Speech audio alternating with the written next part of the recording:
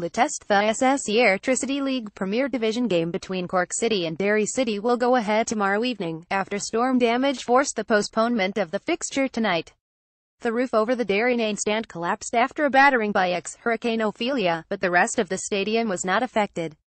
An engineer visited the ground this afternoon and approved the fixture proceeding tomorrow night, once the necessary works are completed on Tuesday morning and clearing debris. The Derry main stand will remain closed tomorrow, however. RTE2 will provide live coverage with the game kicking off at 7:20 p.m. Earlier, the roof of Cork City's Turner's Cross Stadium has partially collapsed as Storm Ophelia batters the country.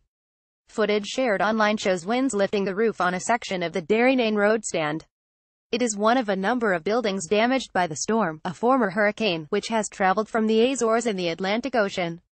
Met Iran has described the storm as the most powerful to have ever been so far east in the Atlantic on record. It issued a status red weather alert. Trees and power lines are down across Kerry and Cork as the storm makes its way across the country.